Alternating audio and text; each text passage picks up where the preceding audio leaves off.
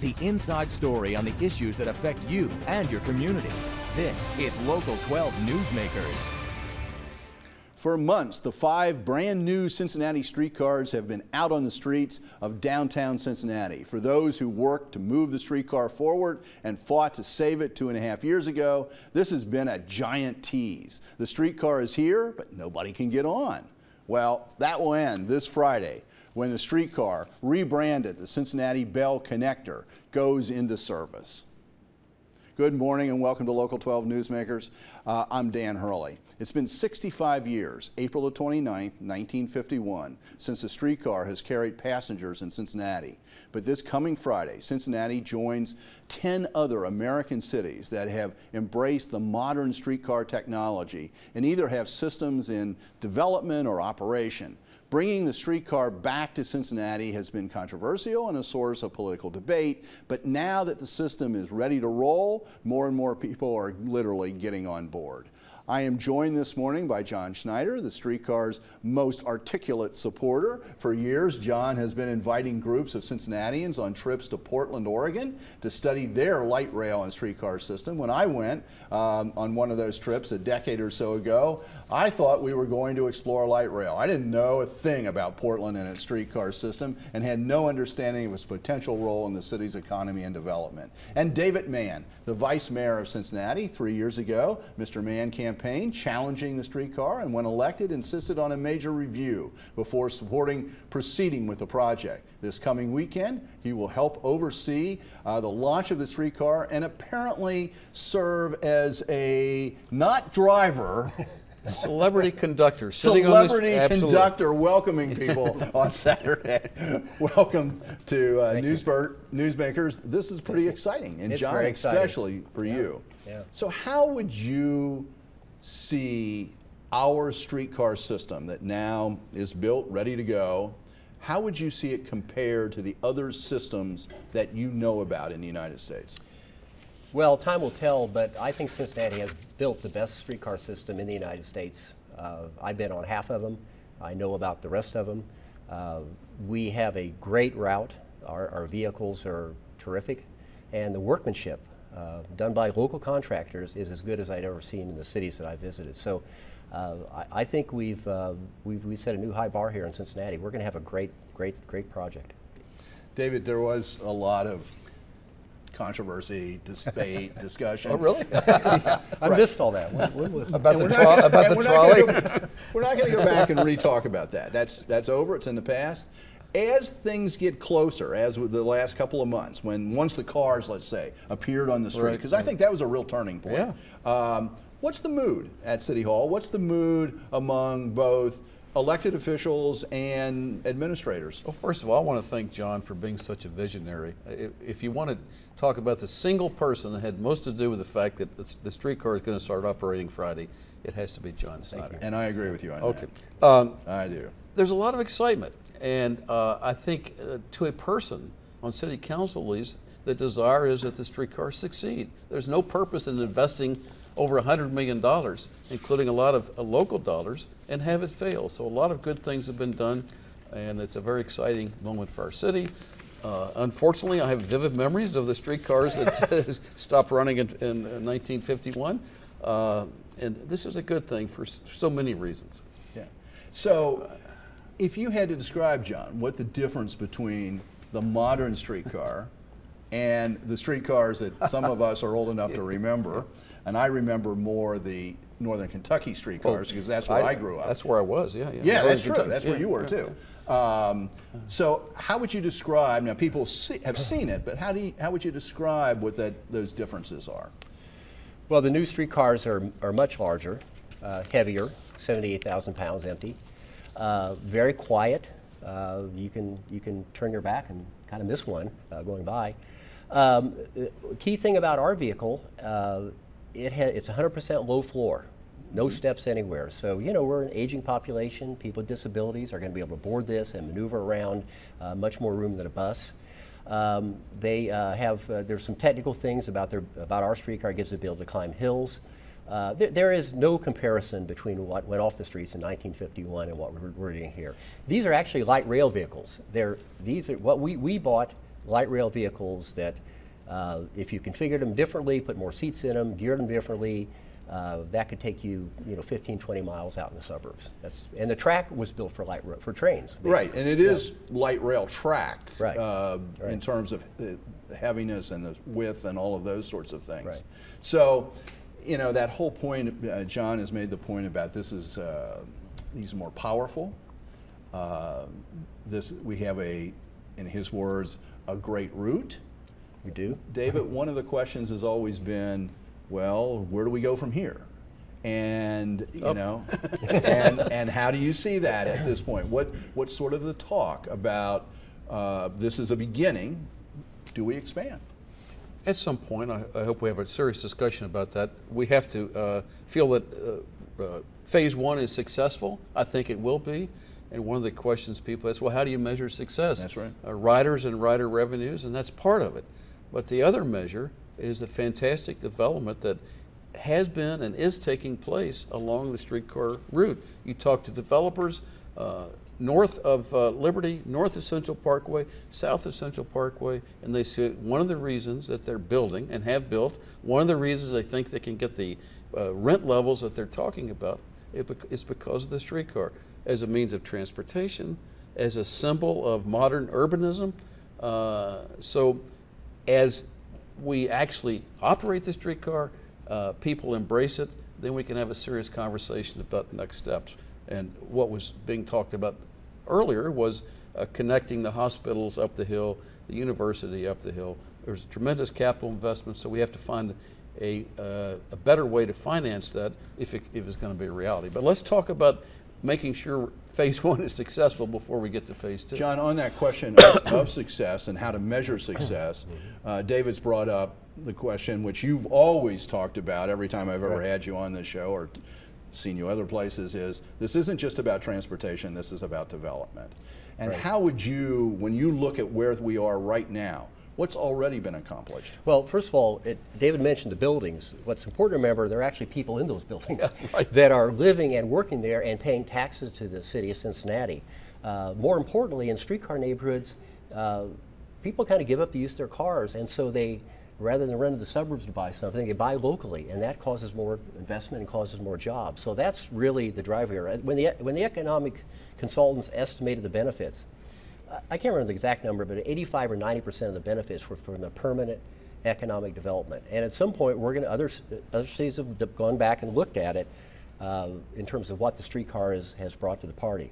But the big thing is, in a downtown and over the Rhine and in uptown, parking is very expensive to provide. Yeah. And who ends up paying for parking? We do, right? The city oftentimes. Yeah. And so it is, if we can reduce that burden from development, it makes development much more easy to do. And again, when people drive less and shop locally, that's good for our city. So I'm confident those numbers are going to be there. I've read the studies, and we are so far ahead of what they projected in terms of economic development. It's just amazing. We are way, way ahead. What about in terms of measures to evaluate ridership? A year out, 2 years out, 3 years out, what should, those are in place too, right? Don't we have projections about ridership? I think it was about 3,000 riders a day, something like that. There are counters at every door. We'll be able to have good numbers on that. It's not like we have to have people with clipboards writing down, counts. So we'll know what those numbers are. We'll have counts by stations of people boarding and deboarding the streetcars. So we'll really get a very microscopic view of how this is performing, where the demand is. That may cause us to adjust the schedule a little bit in terms of maybe starting earlier or later or ending later. This is not your old-time trolley. This is a very sophisticated piece of equipment and a very sophisticated system. One of the things that you raised when we were just talking about the future, this is more powerful. Is this powerful enough to pull Clifton Hill, for example? It's not powerful enough to climb Clifton Hill. It would be powerful enough to climb the Vine Street Hill. I don't want to get over technical, but in our streetcars, each of the wheels has its own motor. You've heard of four-wheel drive? This is eight-wheel drive. So our streetcars have a climbing ability that exceeds what maybe a normal rail vehicle would have. And I think that our particular model was partly picked for that reason. But we'll get up there. You know, and generally with these systems, you start where you know it's going to be successful, which is the downtown and over the Rhine. But inevitably, you connect your major universities and your hospitals, and that's going to happen. Yeah, I want to put the route up.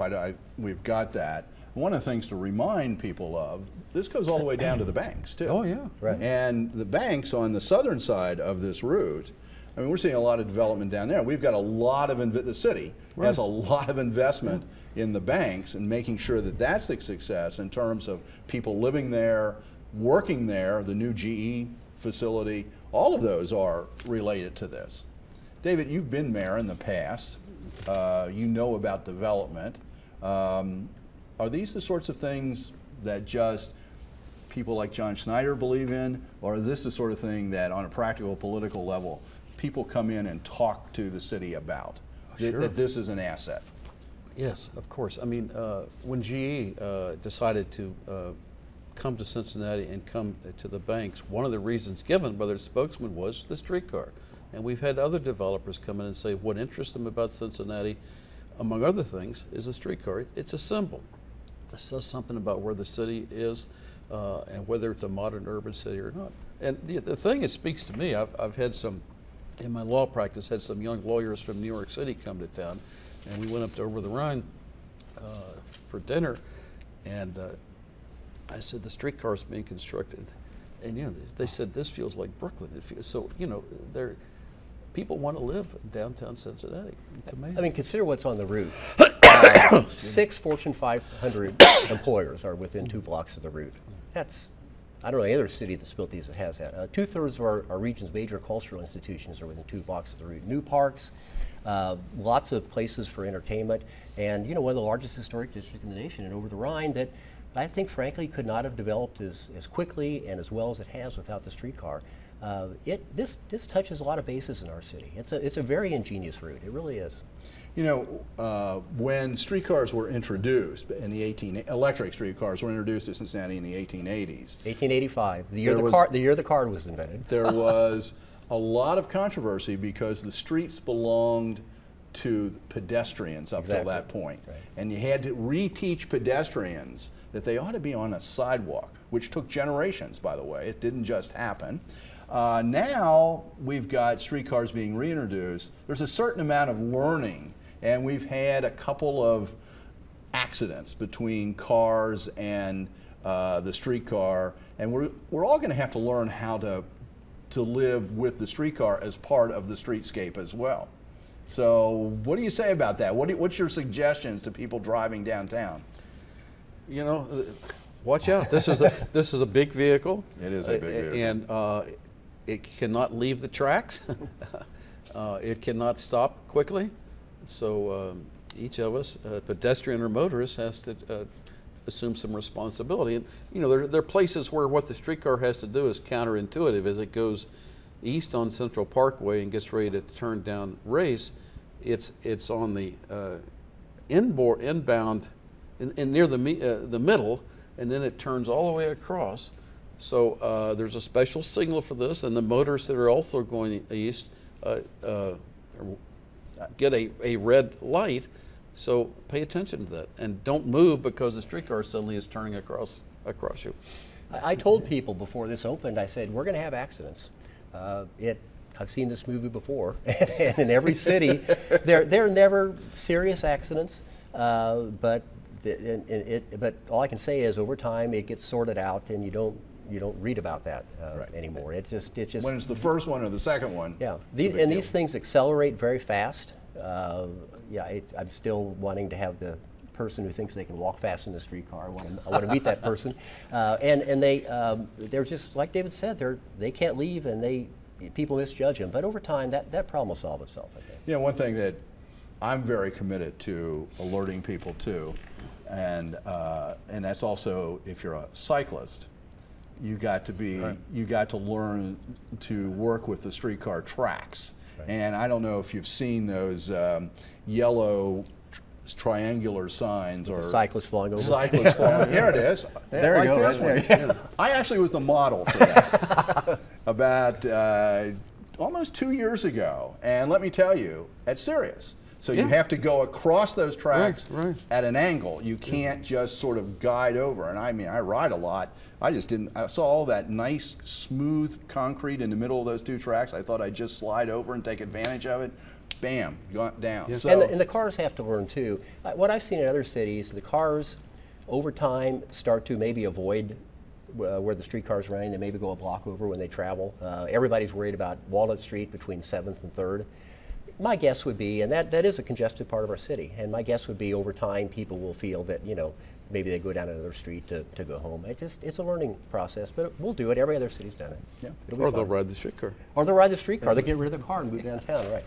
well, and I think that's really the case. I mean, the young professionals, YPs, right, aren't so interested in owning cars. And if you live downtown and you have transportation, the other thing too is you can take your bikes onto these. Yes, you can. And you can hang them up inside. Actually, we won't hang them on ours. You'll just hold them there. You just hold them? On light rail, because the vehicles move much faster for longer distances, they do hang them up. That's what you saw, I think, probably importantly. Well, that's one of the advantages of the low body. You just you don't have to carry them up steps or anything like that. And if you're, filling a market and dragging a trolley behind you, I mean, luggage. I mean, it just it's people are they're going to like this. they're really going to like this. So. The weekend, when this takes place, Friday is sort of the opening ceremonies. Will there be any politicians speaking? Yeah, I think there will. That was a funny story, well, anyway. What's that? The city manager's office apparently is asking each council office, would he or she like to speak? And God knows, I hope we don't have 9 of us speaking. But if you ask an elected official, do you want to speak? So hopefully we can find a way to shorten the ceremony. One thing for your... Well, we hope to have some sort of representation from the administration in town. I don't think that's been confirmed yet, but I've heard maybe the Everybody needs to be there at 10:15. They want people. And there is the north end of Washington Park at 14th Street, I believe. Yeah. But they want people in their seats at 10:15. It starts at 10:30, and then it goes on the rest of the weekend. And the rest of the weekend, it's free. Yes, it's free. You can get in. You can test it out for that whole Friday through the end of Sunday when it shuts down. Thanks to some good Cincinnatians who put up the money to buy all those fares for us. Okay, so this is a great way to get started. Thank you for being here this morning. Thank you. To get up to speed about the Cincinnati Bell Connector, go to the official website, cincinnati.ohio-ohio.gov/streetcar. You can find information about the route, the opening activities, all kinds of things. Stay tuned. After the break, progress on reclaiming the Mill Creek as a recreational asset running through Hamilton County and an opportunity to get personally involved.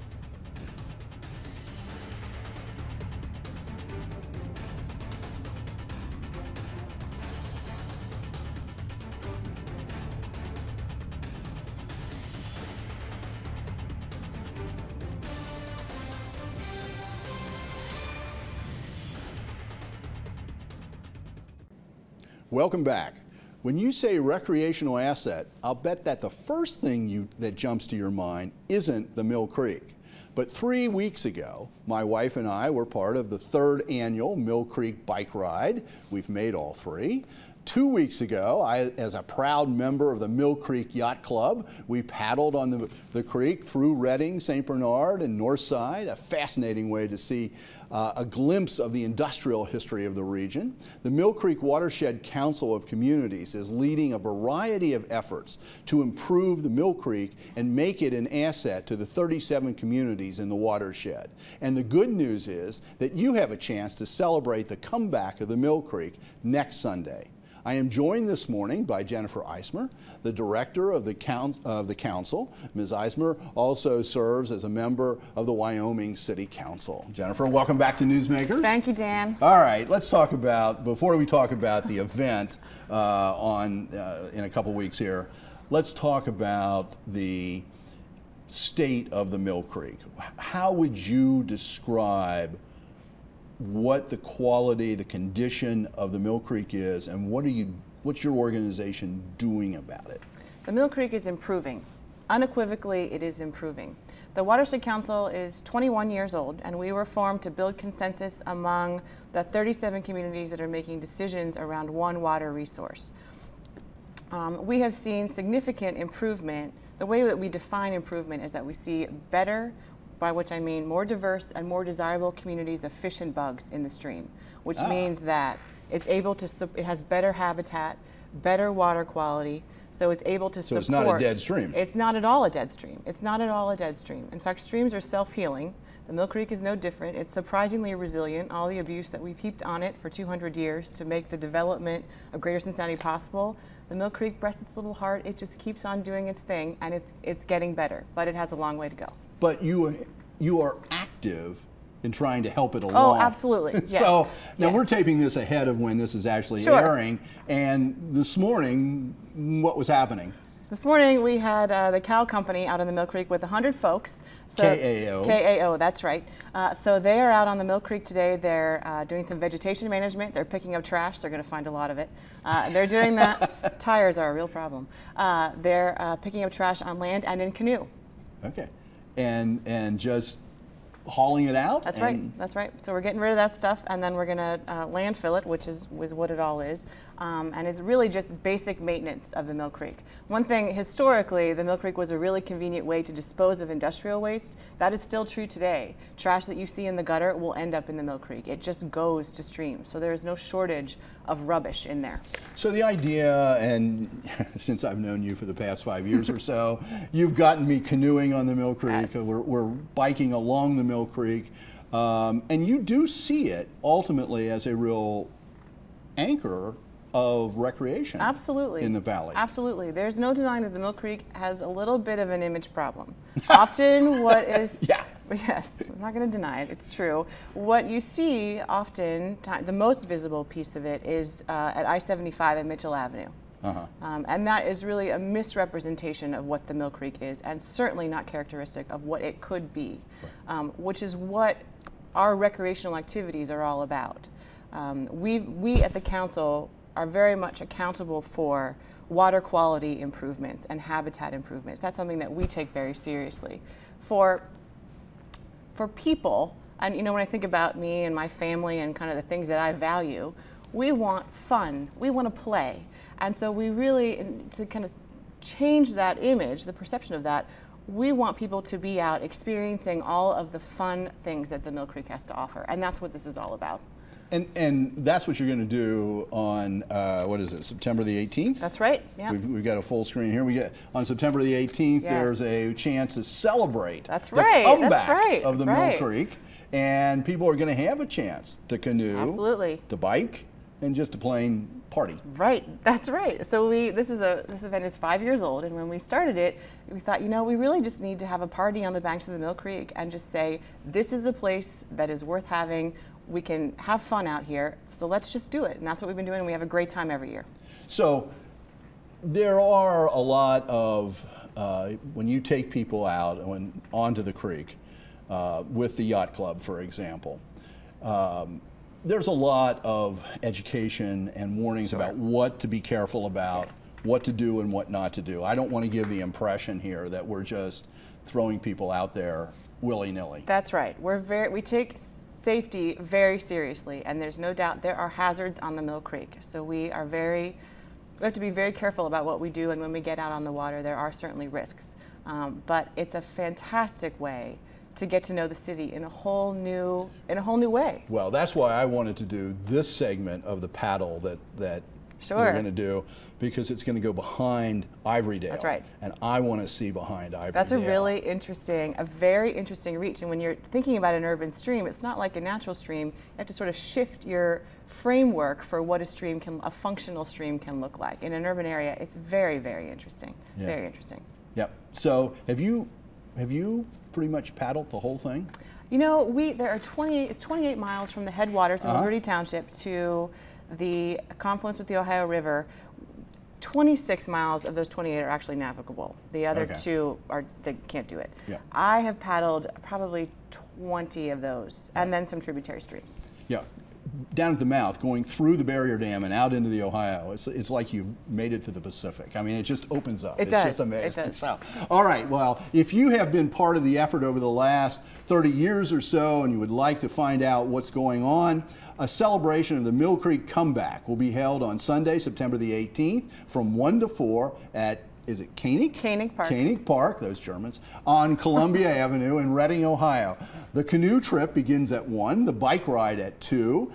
So be sure to check out the details at millcreekwatershed.org. Thank you for making Newsmakers a part of your Sunday morning. Have a good week.